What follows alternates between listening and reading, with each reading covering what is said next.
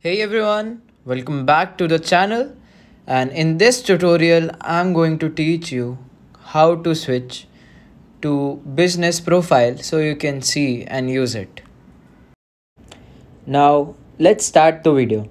So first open your Uber app. Let it load. After letting it load, here you can see this is your main user interface where there are many options like for Excel groups, reserve and relax, premier trips, send a package. Now, what you need to do is click on the account app. Now, the business account of Uber gives you extra options depending on your availability on how often do you use the app.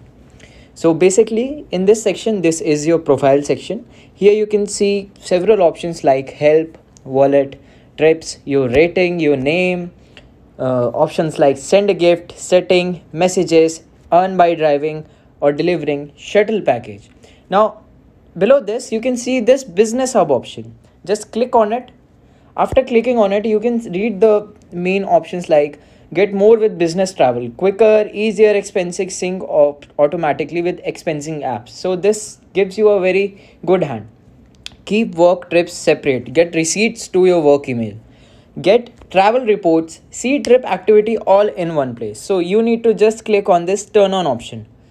When you click this on turn on option, simplify business trips, write for work and save time expensing. Now here are three options. Now what you can do is join an existing organization. If you are an employee of several organization, you can use this option.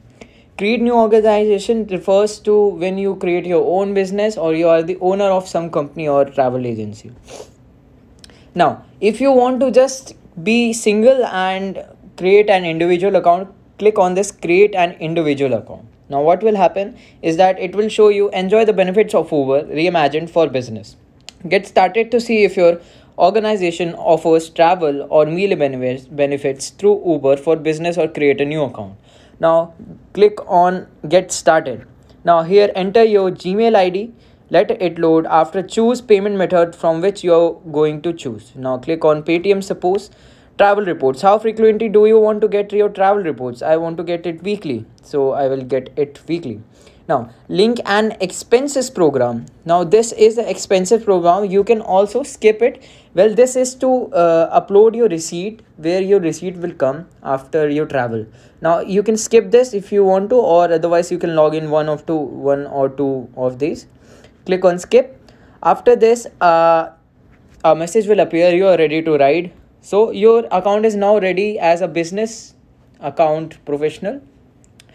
Okay, now this is for this video. I hope you understood how business account works and how can you switch from a normal account to a professional account.